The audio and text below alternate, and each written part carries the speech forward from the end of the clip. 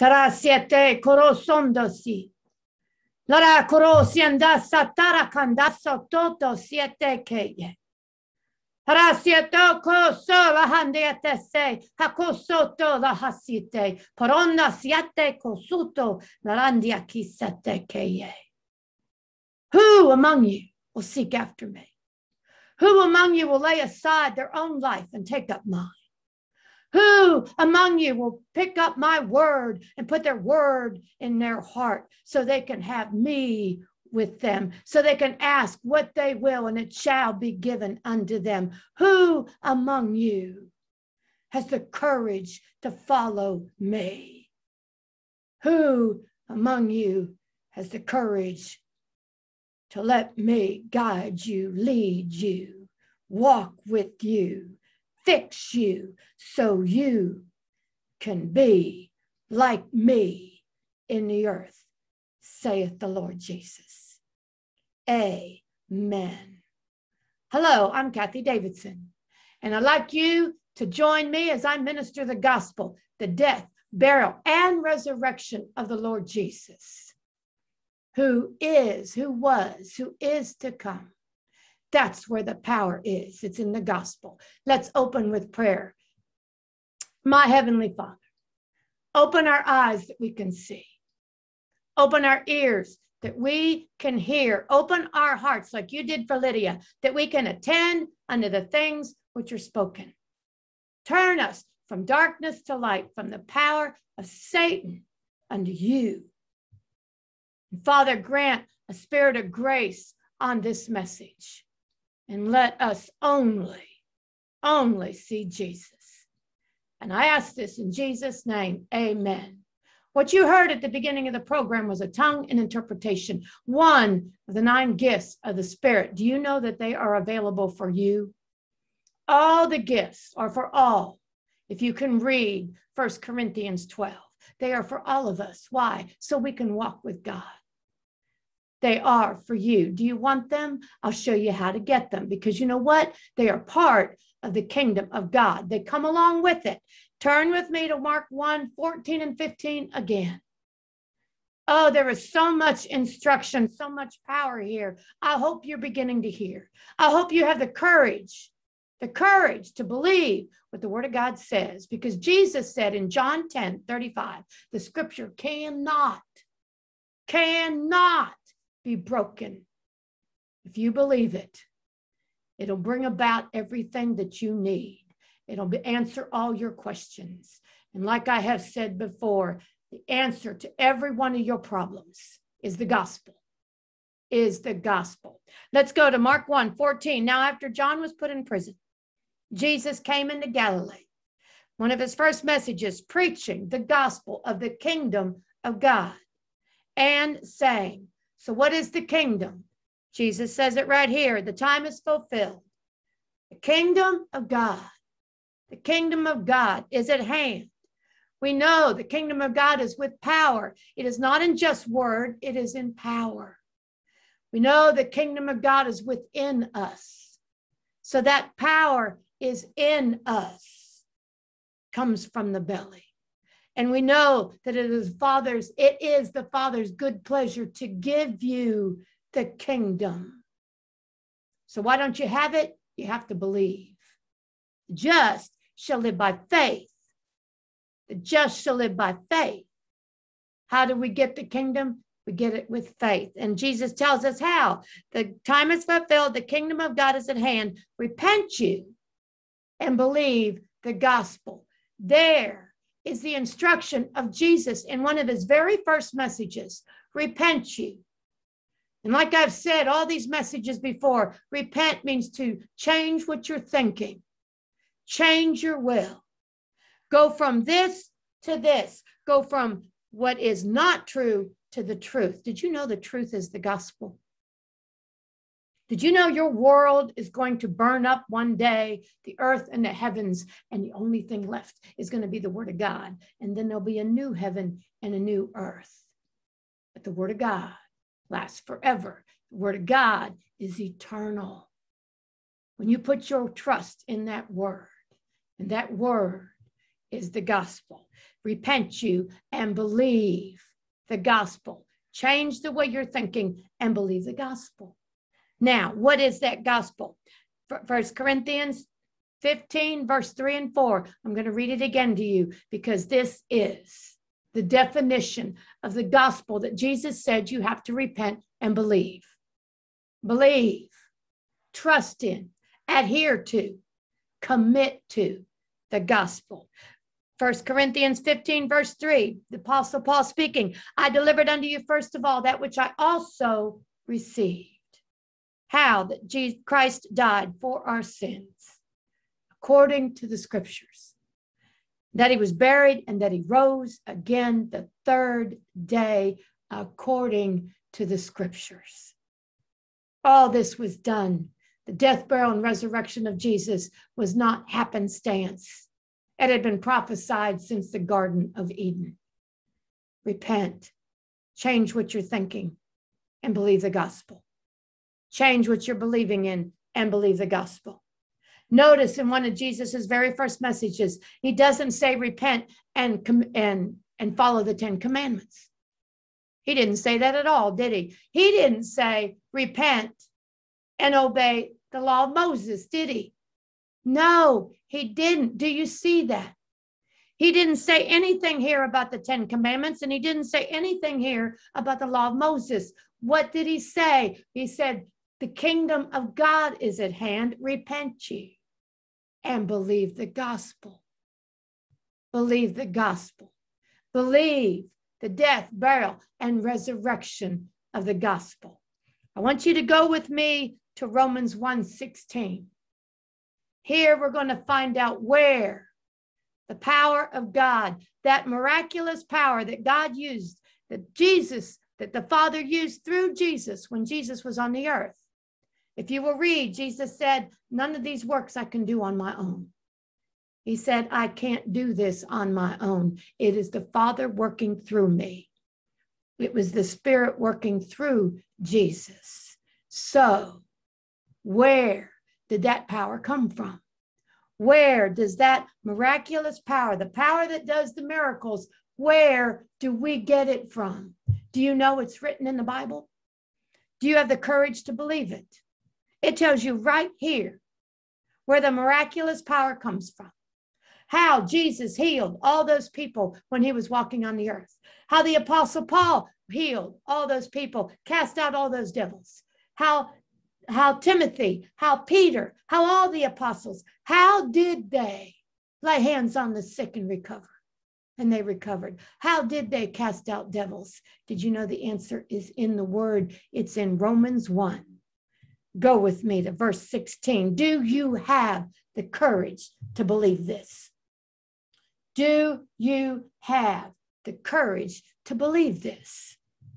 Romans 1, Paul speaking, he said, for I am not ashamed.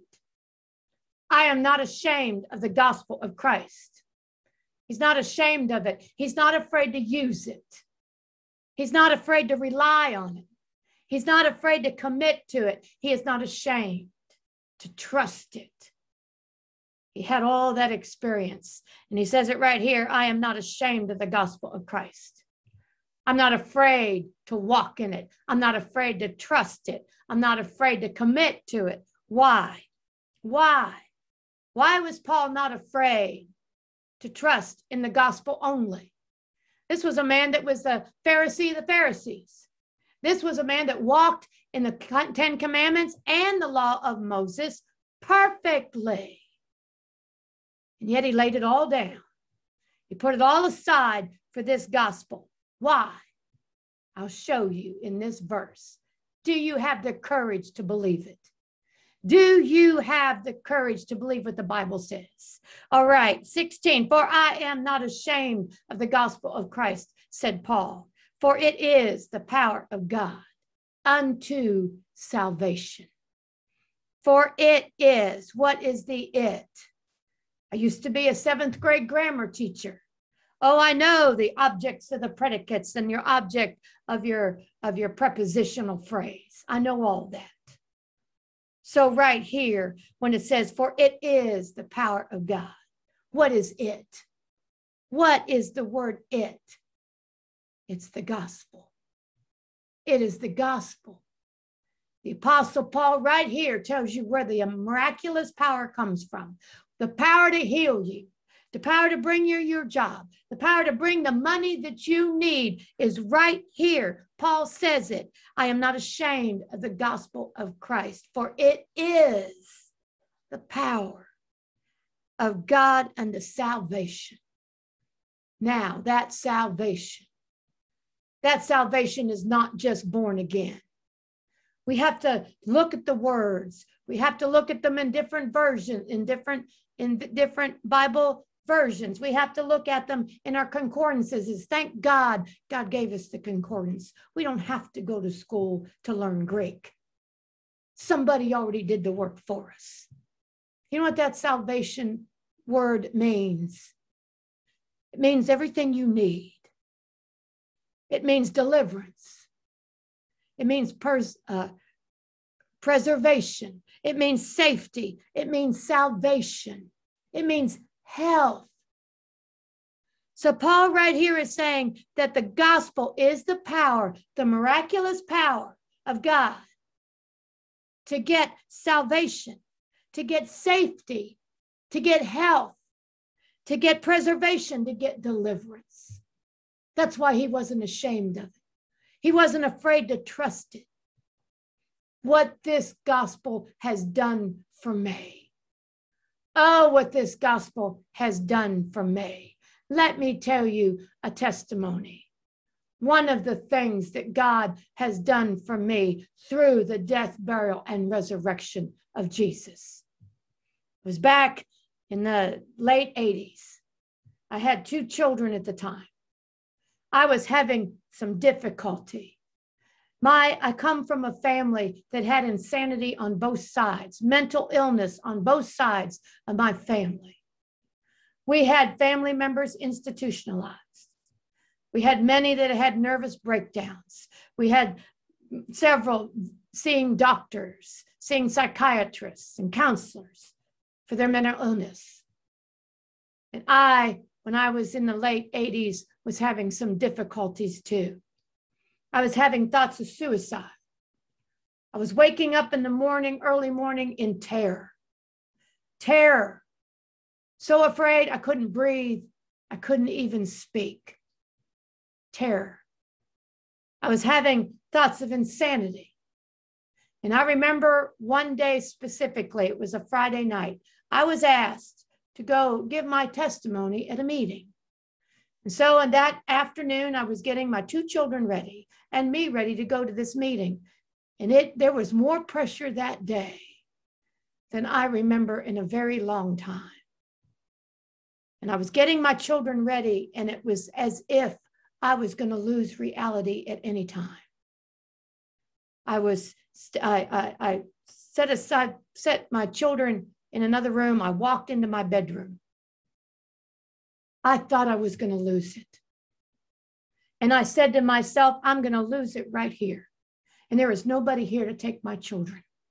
I was afraid. I was afraid I wasn't going to make it. I was afraid I was going to lose all reality. When I walked into my bedroom, I looked up and I talked to the God of Abraham, Isaac, and Jacob. Now, mind you, I was born again. I was baptized in the Holy Ghost. I spoke in tongues. But yet those spirits from my family were still in me. And they were causing me a lot of trouble. And I looked up to heaven from my bedroom and I said, Father, how long are you going to leave the righteous forsaken? I needed help. I said, how long are you going to leave the righteous forsaken? I said that several times. I felt a little better. I went back and I got my children ready. I got ready. I went to the meeting. I gave my testimony. Nothing great. Not a wondrous, miraculous evening. Not at all.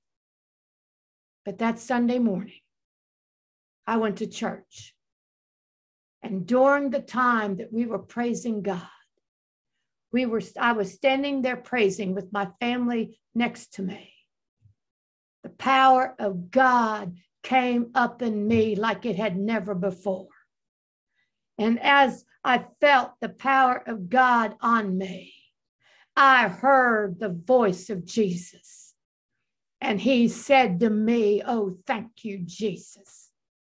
He said to me, Kathy, I am here to deliver you from the insanity and terror that is in your family. And as I stood there, I shook like a leaf. And the power of God on me, delivering me from all those thoughts of suicide, from all that insanity, from all that terror, standing there. And the leader of our church, Doyle, came over and he just stood next to me. He saw what God was doing. He just stood there and watched and prayed. Never touched me, never said a word. God, Jesus delivered me that day. And from that day forward, I have been free from the terror. I have been free from the thoughts of suicide. I have been free from the insanity. That's what he wants for you.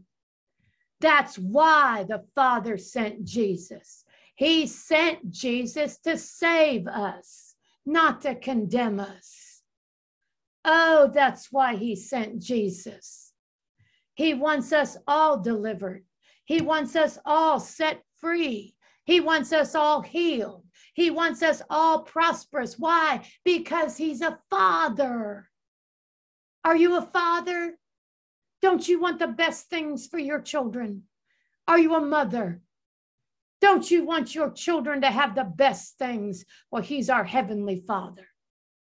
He loved us so much, he sent Jesus to pay for our iniquity, to pay for our rebellion. Not only to take our sins, but to take on every consequence of those sins. And one of the consequences of those sins is insanity. I have been free since that day. And you know when he delivered me? When I was a mother. I wasn't even a business owner at the time. I wasn't even a teacher at the time. I was just a mother, a housewife. And I take that back. There was no such thing as just a mother and housewife. No, those are beautiful jobs that God gives. God is for us. He is not against us. And he proved it. He proved his love towards you when he sent Jesus.